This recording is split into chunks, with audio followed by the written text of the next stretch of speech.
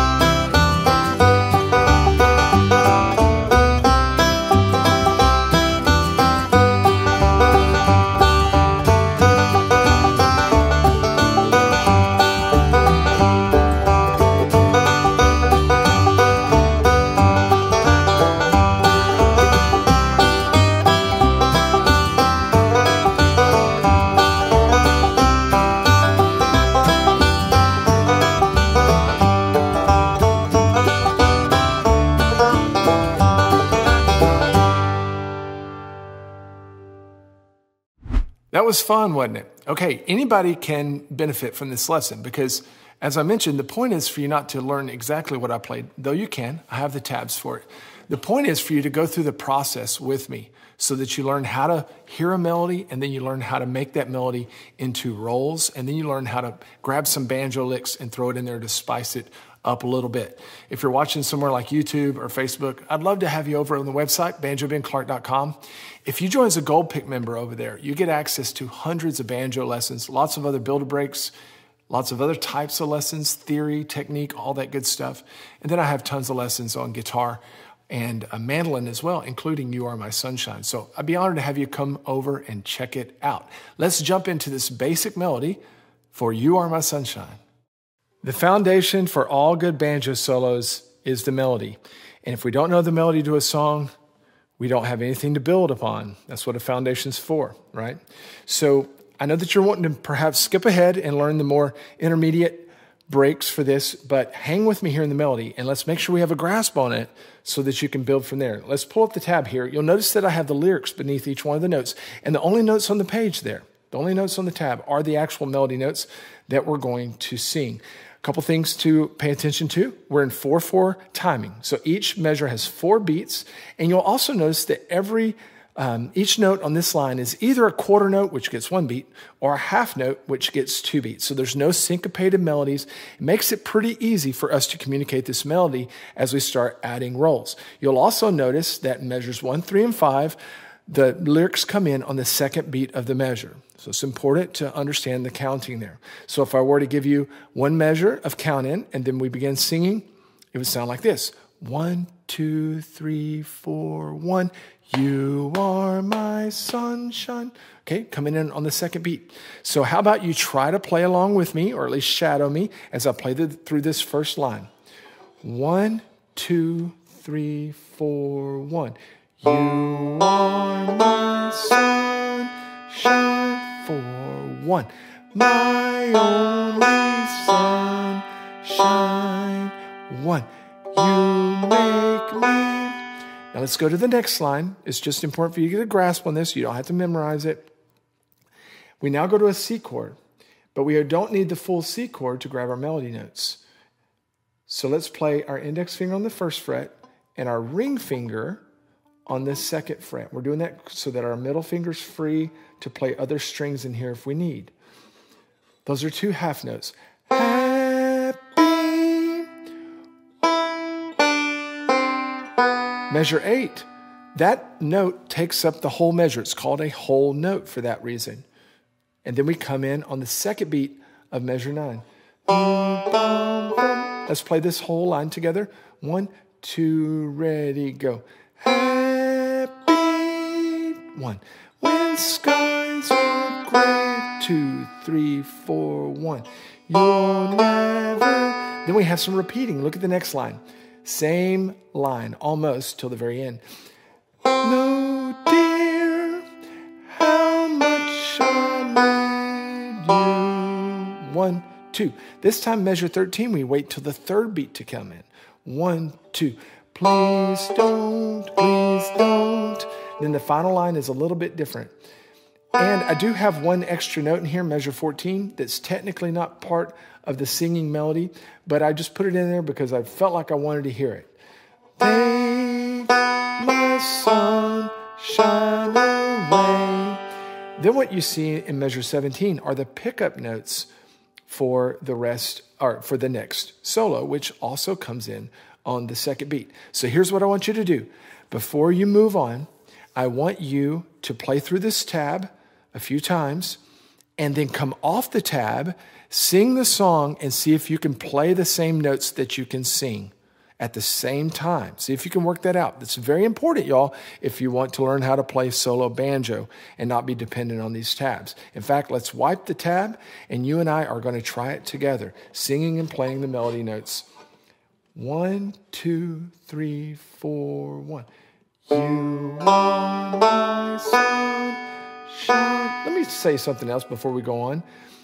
All we're doing is using open strings, the second fret here, the first fret here, and the second fret here. Those are the only notes that we're having to fret. That really narrows it down for us, doesn't it? That we only have open strings and these 3 frets. So you should be able to guess and have a pretty doggone high probability of hitting the right melody note. Okay, let's try it together.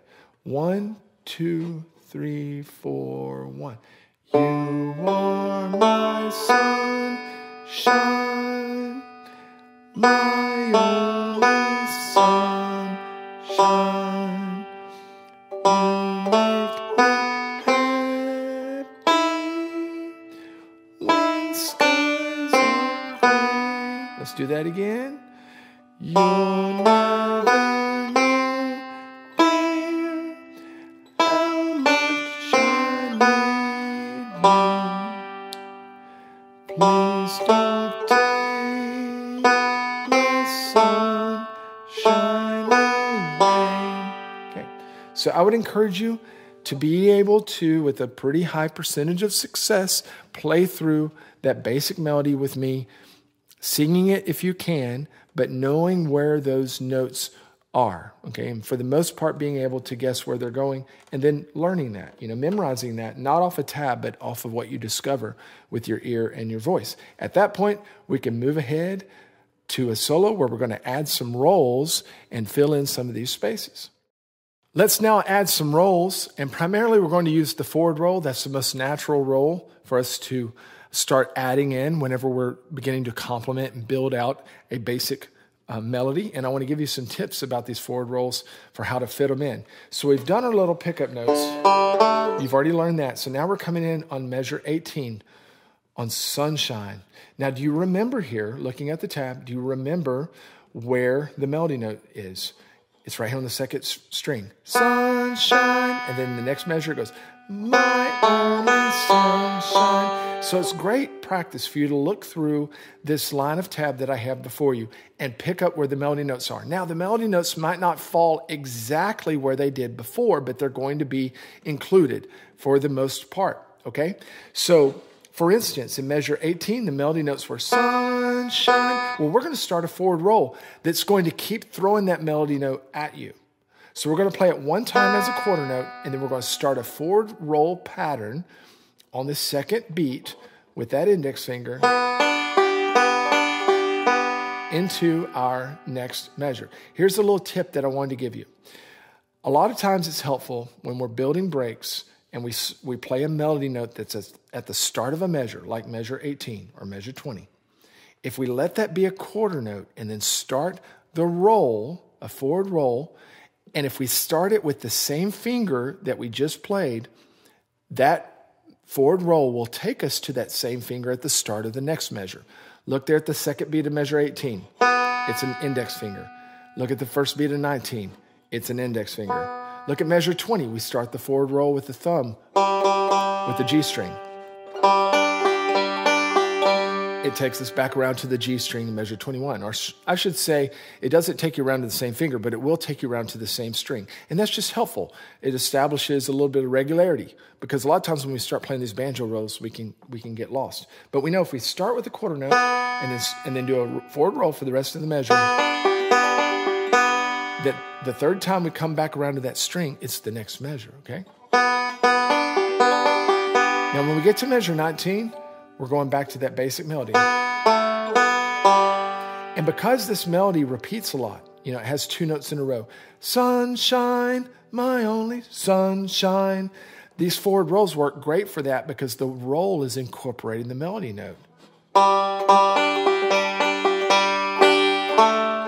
I threw a pinch on the second beat of 21 just to throw in something a little bit different. So let's try to play this whole line together. 1, 2, ready, go.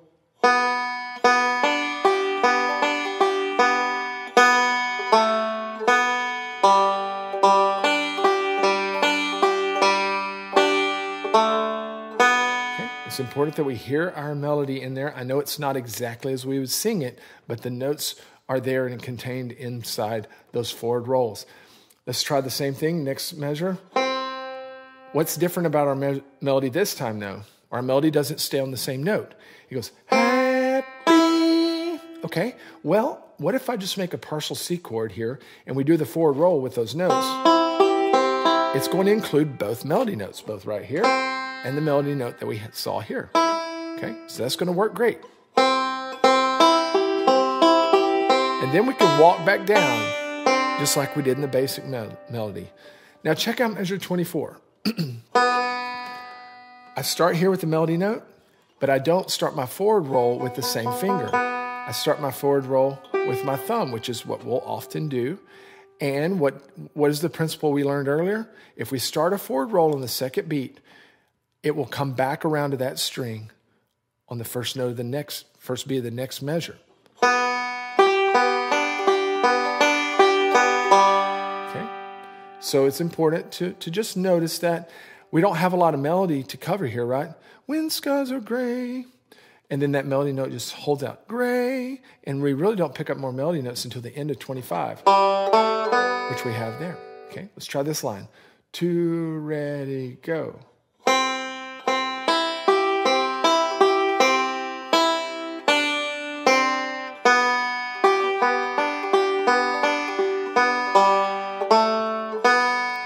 This time we'll go to the C chord. Even though the melody in measure 26 is the same, I'm going to give you a little bit different trick because I don't want you to always fall into a pattern of playing a melody note and then starting a forward roll. We can delay it. And in fact, the faster that you play, the better it is to add space and add quarter notes in. That's what we're going to do here. Instead of starting the roll immediately, we're going to go up to the melody note and play a quarter note. And it's a little bit early from what you would sing it. You'll never know, dear, instead of you'll never know, dear. And that's okay. We have the liberty on our instruments to grab those melody notes and scoot them in time. Either play them a little bit earlier than what you would sing or a little bit later than what you would sing. But as long as they're there, the listener's ear is going to gravitate towards them. They're waiting to hear the melody.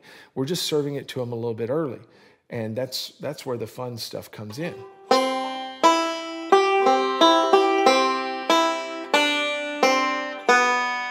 This time, in 28, I moved away from the forward roll just to give us some variety.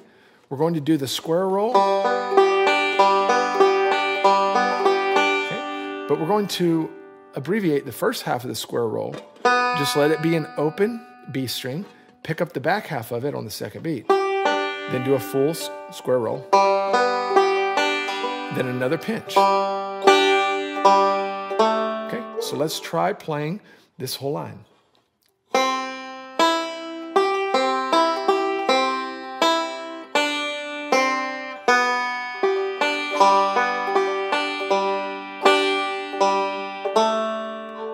last line, I'm going to do something even different just to give you some variety. Instead of starting with a quarter note, I'm just going to let a forward roll run through 2 measures. It's a lot of fun, and it happens to work out that we can follow our melody notes. Do you remember what the melody does? This is why it's important. Please don't take my sunshine away. Those melody notes are there in those first three measures. But we're just going to change the melody notes as with the middle note of that forward roll. So it sounds like this.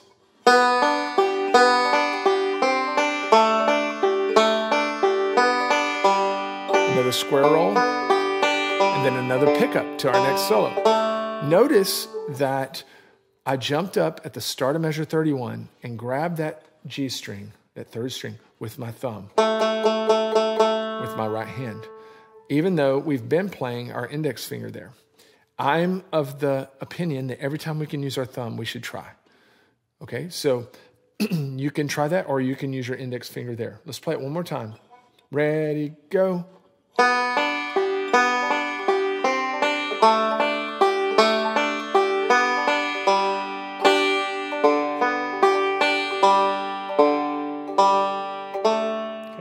How about we try playing the whole break together slowly?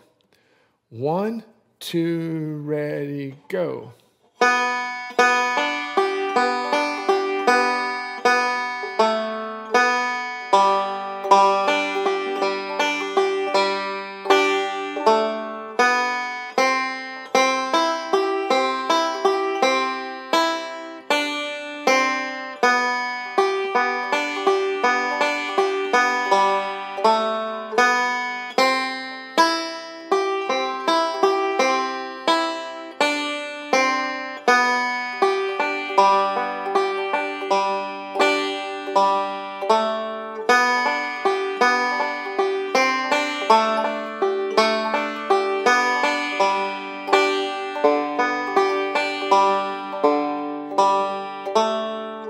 I tried to accent my melody notes louder than the others, and we're also playing it with a very straight time. Whereas whenever I play it a little faster, I'll put some swing in there.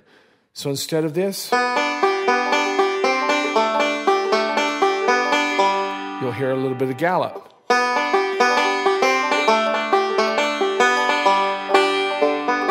And it sounds better to have that gallop in there as long as you can do it both ways. That's the main thing I always try to point out, is that we don't want to be trapped in only playing straight or only playing with a swing. Be sure that you can do both. Okay, let's look at the next break where we're going to add some licks. Let's take what we've learned and now add what I call ornaments, which are slides or hammer-ons or pull-offs. We're going to do, I think, maybe one pull-off, a couple pull-offs, and maybe one hammer-on, but mostly the slides. And then we're going to throw some licks in, because this is where it gets really fun when we know licks like the G lick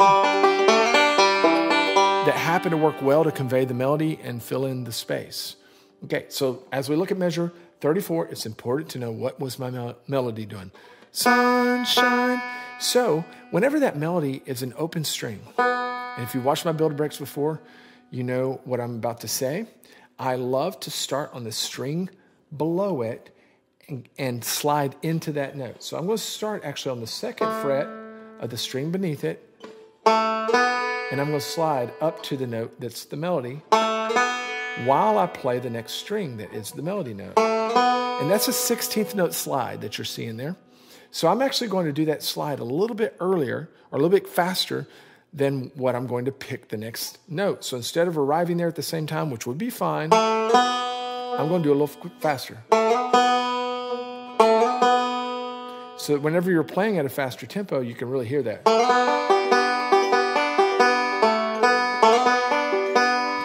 Another thing that I'll often do is bend the string a little bit as I slide. So I'm not going to slide straight up. I'm going to do kind of a moon shape. So you're going to get a bit of a bend sound along with the slide. It sounds horrible slow, but when you're going faster, it gives some of that bluegrass sound, some of that Earl Scruggs sound right now. Okay? You'll also notice that we're not doing a bunch of chains of rolls like we did before. That's because it actually sounds better to not do a bunch of rolls connected. A lot of times beginner, even intermediate players, They think they've got to fill all the space with rolls. You do not. It sounds better to do parts of rolls and then throw in slides and hammer-ons and licks, quarter notes, rest, silence, all that stuff. That's part of learning how to play with a little tastier level. Okay, so I'm just doing essentially like 2 little rolls here. And as I land there, you are my sunshine. That melody note is 2 G notes in a row. Sunshine. I know I've got a good full, measure and a half here to fill up. Well, I'm going to take that opportunity to play one of my favorite licks. So here we're going to play the G lick. And then instead of walking up at the end, I'm going to use a slide to convey the same idea. Just a slide with a forward roll like we had in the very start. The whole line, slowly. 2, ready, go.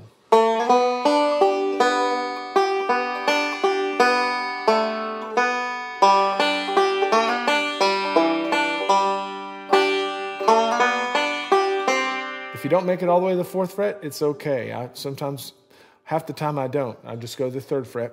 I put the 4th fret in there because it's a noble thing to reach for that 4th fret on some slides. Now, as we go to the next line, our melody is going. This time, if you'll remember, before we got there a little early, we went.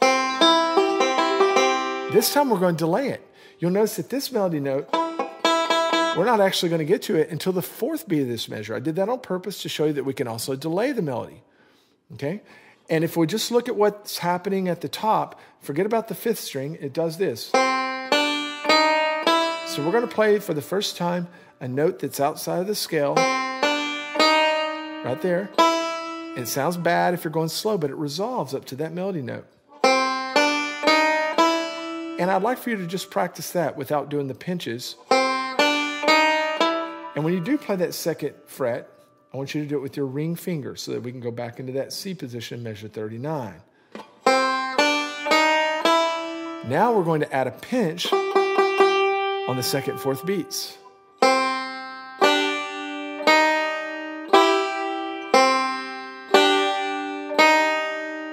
It's just a little, fun thing that I included in here that you can maybe use somewhere else. And the faster you're going, the better and tastier that sounds because it offers some movement. It's something outside the scale, and it's not too busy. Then once we get to that C chord, now we do a forward roll. Following that melody, right? Measure 40, the melody's here. We're going to use a lick. So I'm going to do a slide, and at the same time, throw my 2nd finger down up here. Yes, they touch at the same time, even if for just a little while.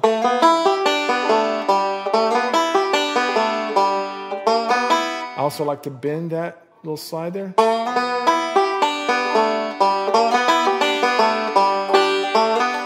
The whole line. 1, 2, ready, go.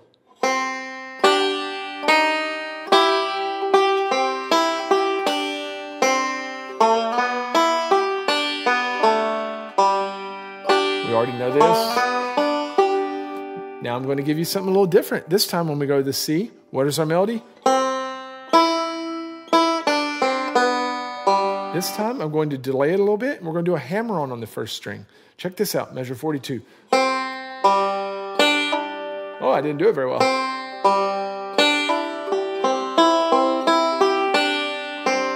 Cool, pretty cool little lick there, isn't it? Couple things I want you to watch for. This hammer-on is not a 16th note hammer-on. It's an 8th note, so it doesn't happen any faster than the rest of the 8th notes that we've been rolling. So 1, 2, 3, 4. 1, 2, 3, 4. And then in 43, I jump up and I grab that 2nd string with my thumb because I like to do that whenever I can. Those 2 measures.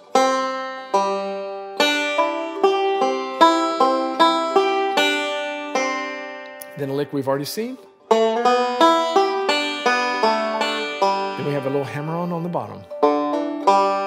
That's just another way to communicate the melody, right? Because the melody goes boom, boom, boom. Well, I just threw a hammer-on in there just to bring another note in. It's not in the melody, but it helps the melody climb. The whole line. 1, 2, ready, go.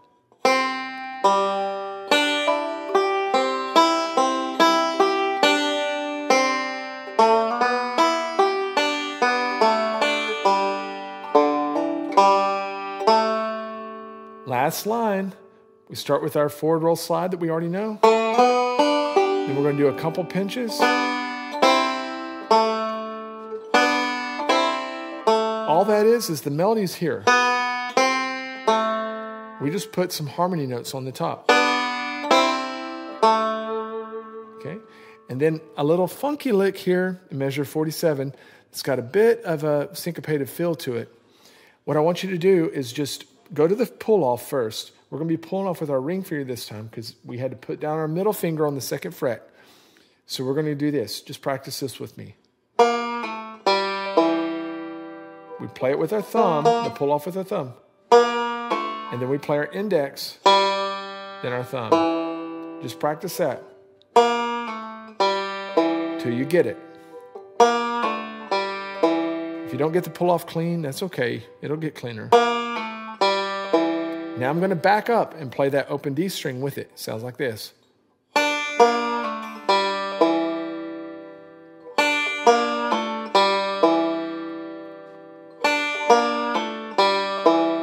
Now put it all together.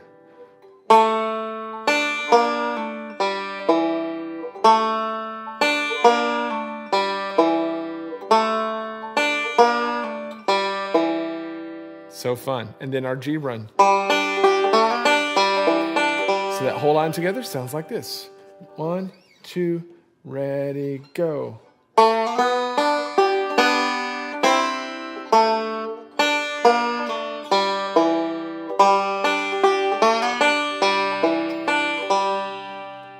Let's play the whole solo together. Starting measure 34. 1, 2, ready, go.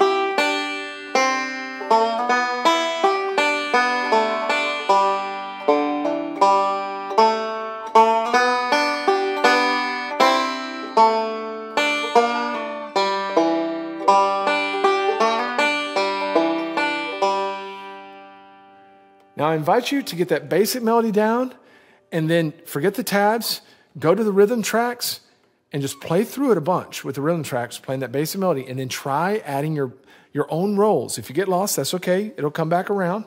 And then try adding your own licks. But put this philosophy into practice. Don't just spend all your time trying to memorize and learn the tab that I've given you. Those are just communicative tools for the philosophy of building a break. I hope that you enjoyed this one.